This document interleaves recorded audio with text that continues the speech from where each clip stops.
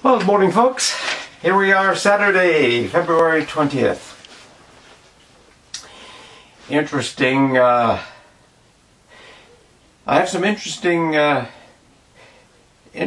things in the description today. And, I was thinking I was going to take the weekend off, but, it's time is so short that if we don't stand up for freedom and really give our heads a shake, we're going to be shuffling off into slavery. And I know people think that's just a far-out stupid statement.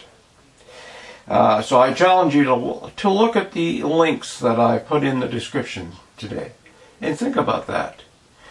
Roll that through your mind and then come back and say if my opening statement is stupid. Maybe it is, but hey, let's get the debate started. So that's a problem. Most people don't want to discuss this. It's so out there that we don't want to believe anybody would do that to us.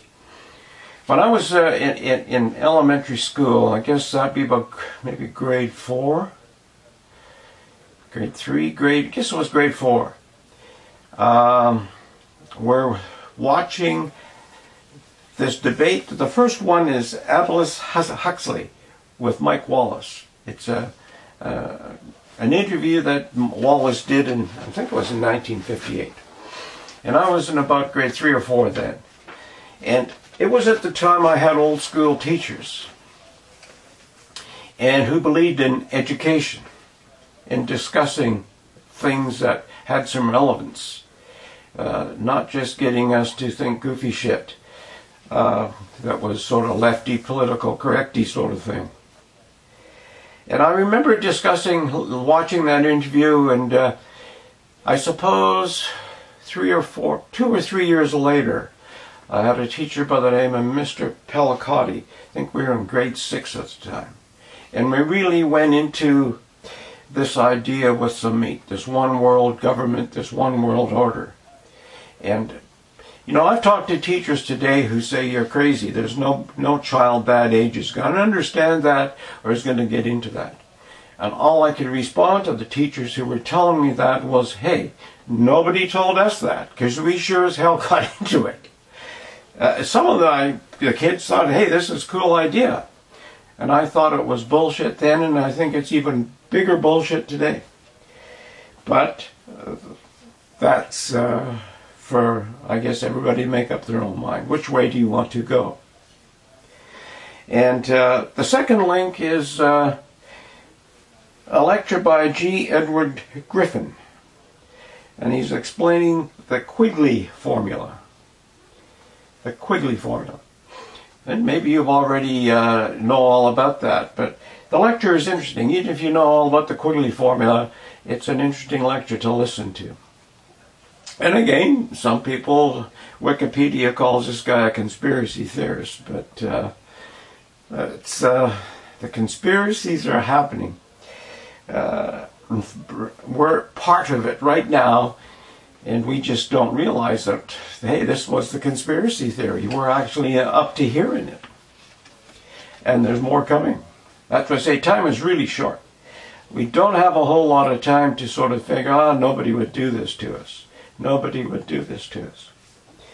The next one is Reese on climate lockdowns that are, looks like that's the next thing they're going to roll out. They'll get that young kid out of Sweden and some other young people to go blah, blah, blah about the climate. And if you've looked at some of the links I've put on, we've talked about climate and earth changes and how that happens.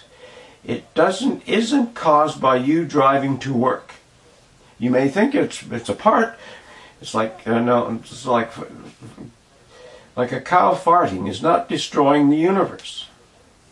Hello, some people, really highly educated people, with the Marxist statue on their desks, really believe that, and I call that bullshit as well.